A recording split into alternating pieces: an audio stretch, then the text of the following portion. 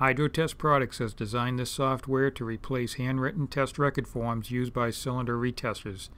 The software will assist the retester in keeping more accurate and more professional-looking records, meeting the U.S. Department of Transportation and Transport Canada regulations. The software is supplied on a USB thumb drive and requires Windows Operating System 7 or greater. The software cannot be downloaded or saved to a network or shared file. To download the software, navigate to the thumb drive where you will see the installer icon. Double-click on the installer icon to start the installation. Click on the next box to begin the installation. Accept the terms of the license agreement and click Next. The download automatically puts the software in a program file on your hard drive. We suggest that you take this default location, however you can change the destination if you wish. Click on the next box and then the Install box. The installation will then begin.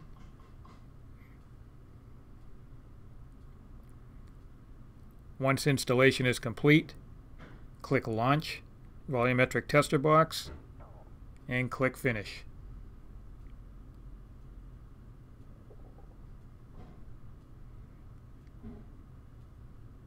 The software will now open. As with any Windows-based software, you can rearrange the form and stretch or shrink the size to fit your screen.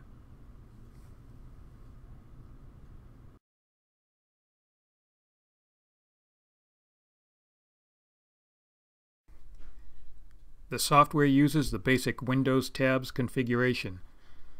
Under File, there are commands for New, Open, Close, Options, Print, Export records as .csv files. Under the Test tab is New, Save,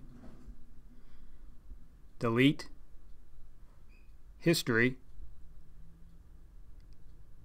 Calibrated cylinders. This is where you will make calibrated cylinder templates. Sensor calibration, used if the software is being used to run your test machine. Pretest tab, and an auto test.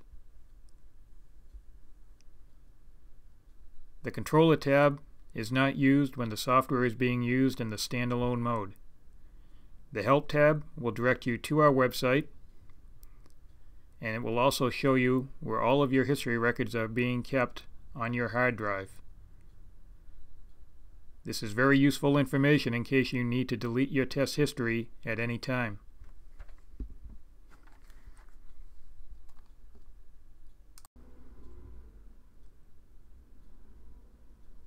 On the top of the screen are the tabs for Calibrated Cylinder Test and Cylinder Testing.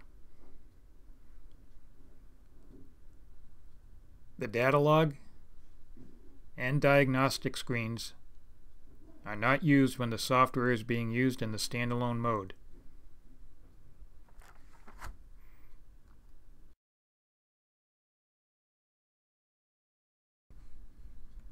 Before you start to use the software, there are some options that need to be set up unique to your company. Click on the File and then Options. In the General Settings box, type in a name for your test machine. It can be anything that you want.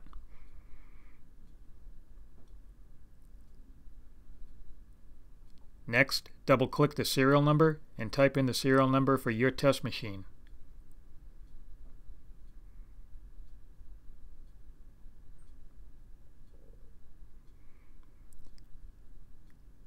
Type in all your company information. This will print out on your header of each test record form, so make sure it is complete and correct.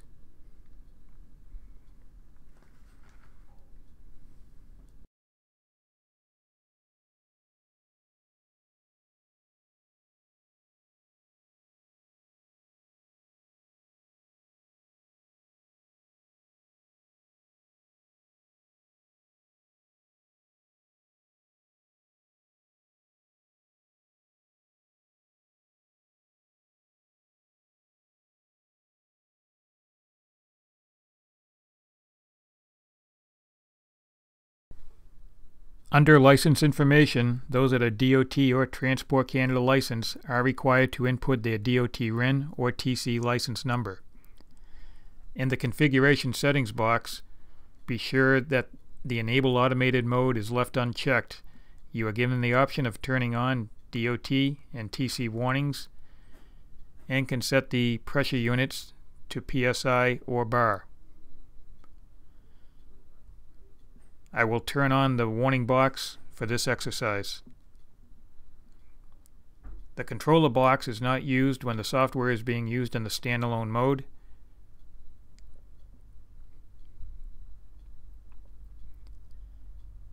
Check to make sure that all of your company information is correct.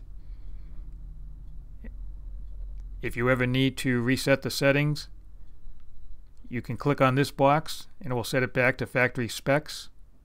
And now click on OK.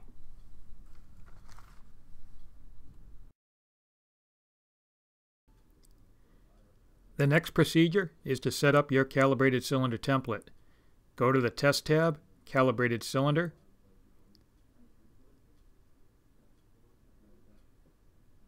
Click on the Add tab.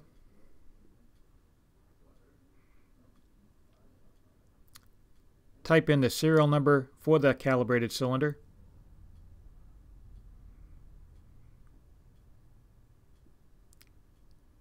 And name the calibrated cylinder. I will use Cal Cylinder 1. A date and time stamp is automatically generated. Now click Save. Click in the Step box and start filling in your calibrated cylinder pressures and expansion values from your calibrated cylinder certificate.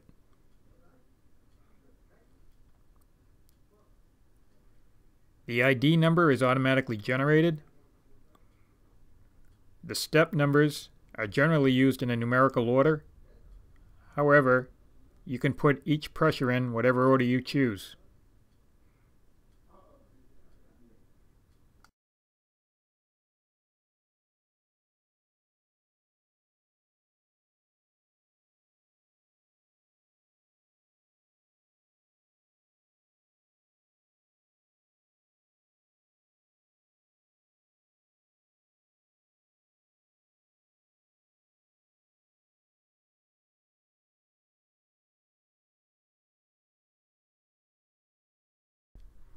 Once you've completed entering all of the information, click Save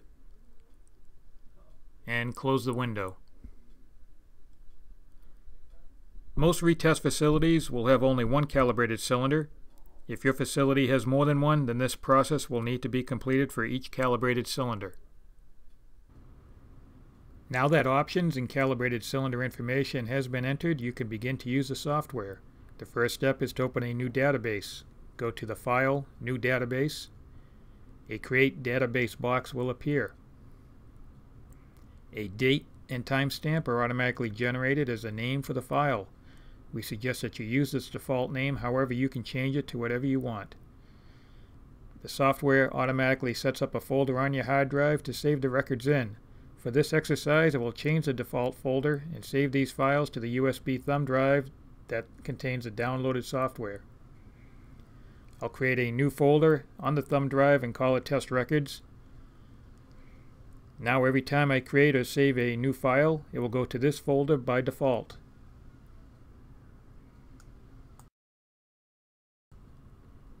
As the first procedure each day prior to testing, the calibrated cylinder must be run and show system accuracy to applicable regulations. Click on the Cal Cylinder Test tab. Enter operator name or initials. Select a calibrated cylinder template. If you have more than one, scroll to the desired template. Once the correct calibrated cylinder has been selected, click on the Load Template. Now displayed is the calibrated cylinder information we previously entered in the Cal Cylinder template. Click on each pressure you want to verify for that particular day, and now enter the test results. The elastic expansion and deviation percentage are automatically generated.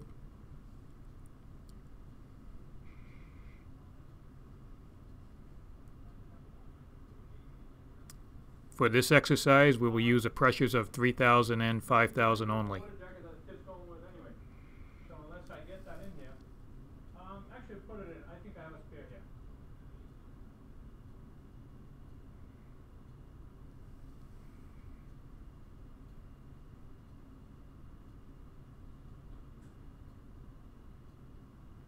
When done entering, click on the Save Results tab, and only the records that you enabled will be saved. Remember, to meet DOT requirements, the calibrated cylinder must show 0 permanent expansion and a deviation of 1% or less. If either of these values exceed the DOT limits, a warning will be shown to alert you.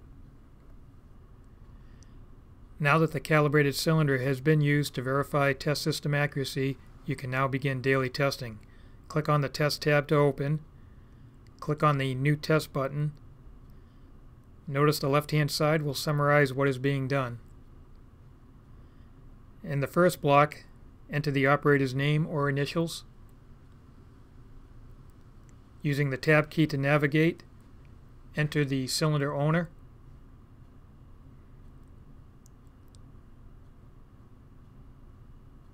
Enter the serial number of the cylinder being tested, the manufacturer ID of the cylinder,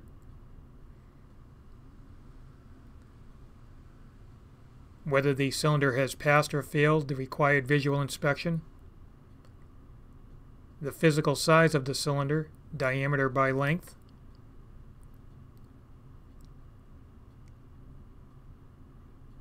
the specification and service pressure,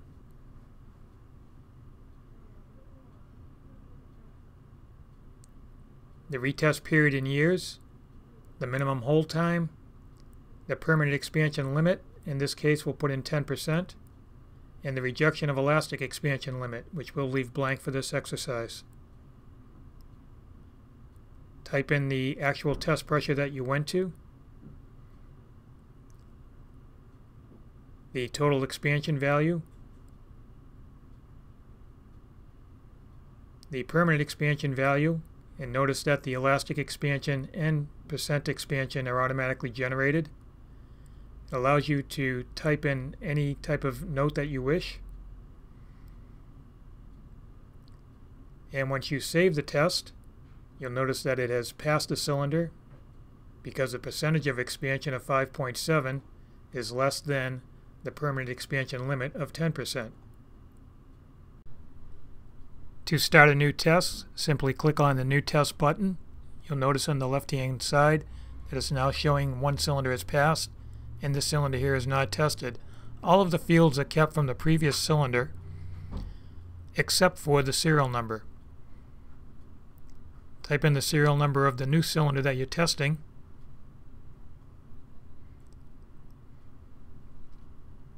And we'll keep all of the information the same on this test.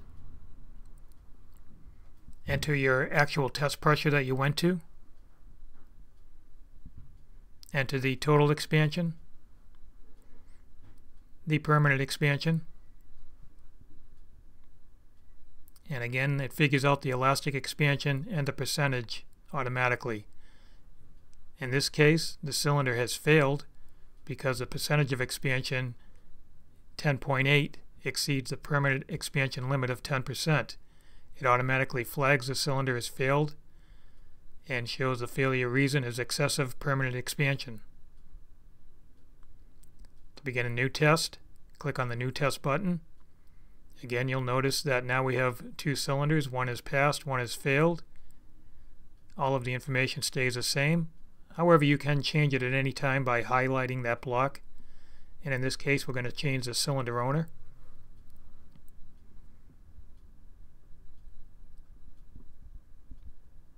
Enter in the serial number for this particular cylinder.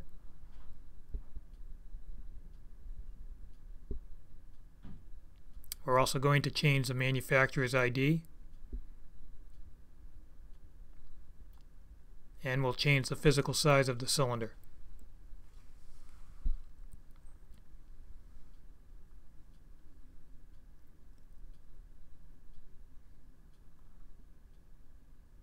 We'll change the specification and service pressure.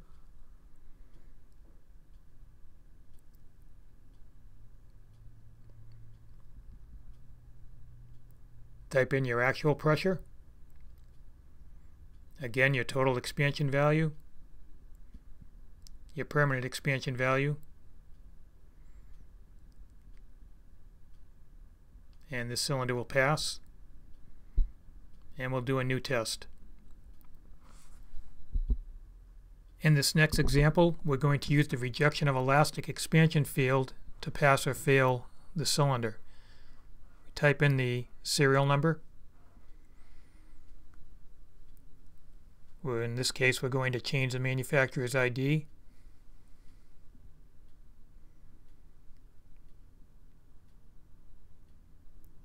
And we're going to make a change on the cylinder length. And we're going to type in a DOT special permit.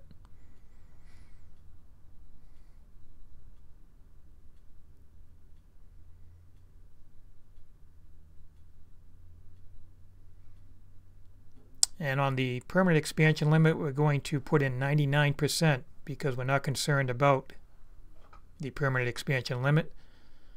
In the REE limit, we're going to put in 120 that we got from the cylinder. We're not using it for plus stamping.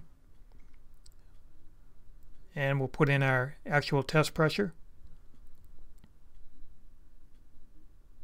And you'll notice now that a warning comes up. If you remember correctly, we did not run the calibrated cylinder to within 500 psi of our test pressure. In normal cases, you would go back and rerun the calibrated cylinder to DOT requirements. For this exercise, we're just going to cancel out. It still will allow you to do the test, but it will come up numerous times to warn you.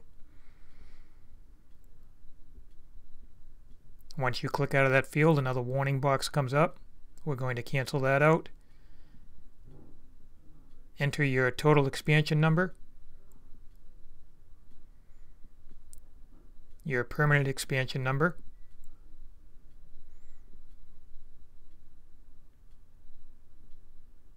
and there's our elastic expansion. And in this case, it's going to fail the cylinder. And again, once you hit the Save Test button, that same warning field will come up, letting you know that you did not run the calibrated cylinder properly. The reason for this failure is excessive REE. The 141.8 exceeds the 120 under the REE limit. On this new test, we're now going to demonstrate the plus stamping recording, which is allowed on some cylinders for a 10% overfill. After hitting the new test button, type in the serial number. We're going to change the manufacturer's ID again. And change the size of the cylinder.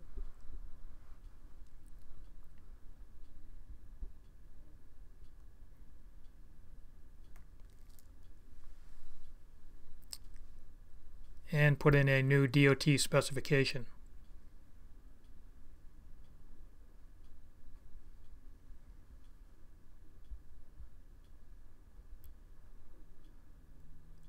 We are going to change the permanent expansion limit to 10% based on that DOT spec. The REE limit, again, we're either going to get that from the cylinder, or in this case, maybe from the C5 pamphlet, CGA pamphlet. It is 165, and since we're plus stamping, we're going to click on the REE used for plus stamping box. Put in our actual test pressure. And again, that warning comes up letting us know that we did not run our calibrated cylinder to DOT requirements. We should have run it at 4,000 if we're going to test at 4,000. We'll cancel out of that, put in our total expansion value.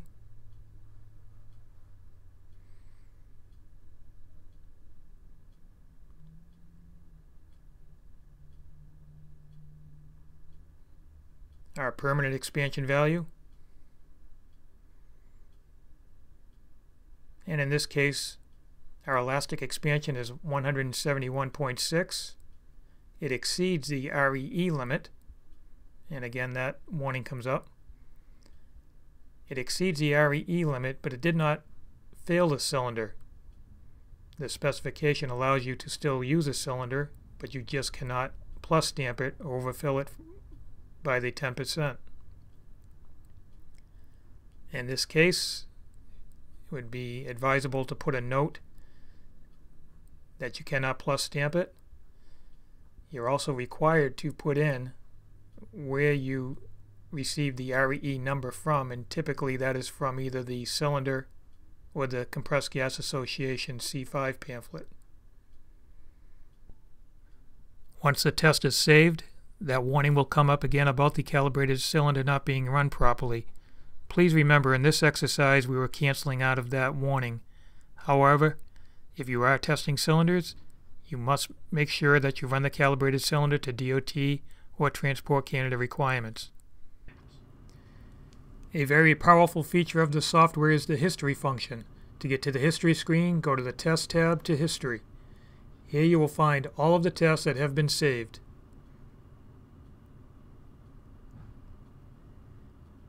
You can view all of the data for all of the completed tests.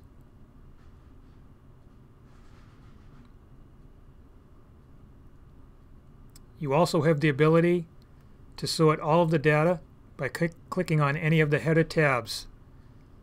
This allows for an easy and quick way to find a particular customer or cylinder. There is also a built-in date filter allowing you to show any record from a start to an end date.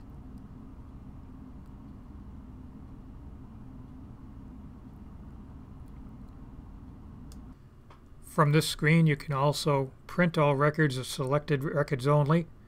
You can also select and copy records using the keyboard shortcut of Control-C and Control-V to paste and export to other applications such as Microsoft Excel.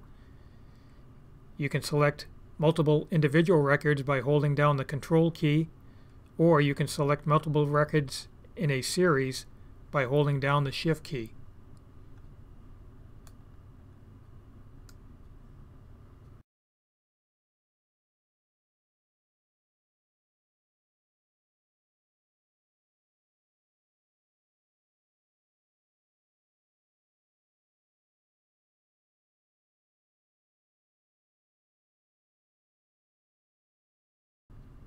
Another option for printing records is to go back to the test screen and with a file open, go to File Print. From here, the print box will allow you to print all records for that daily file or selected records only.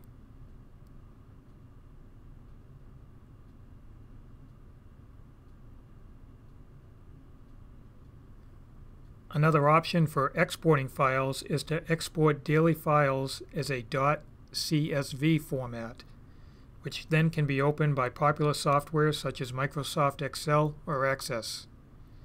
The exports feature is offered for those that may want to save the data in another program that can be accessed by others not using the HydroTest software. In normal situations, there is no need to export your data, as the built-in history screen provides a multitude of functionality.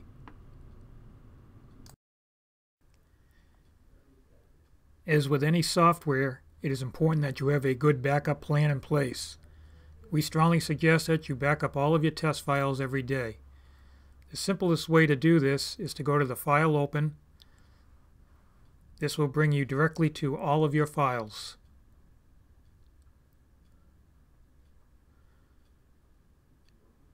Click on a file or hold down the Shift key to select multiple files and drag and drop them to your backup media.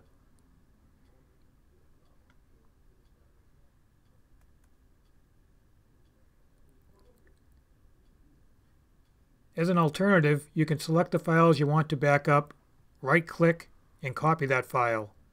Then locate your backup media, right-click, and paste. There are many commercially available backup tools that will perform a backup automatically.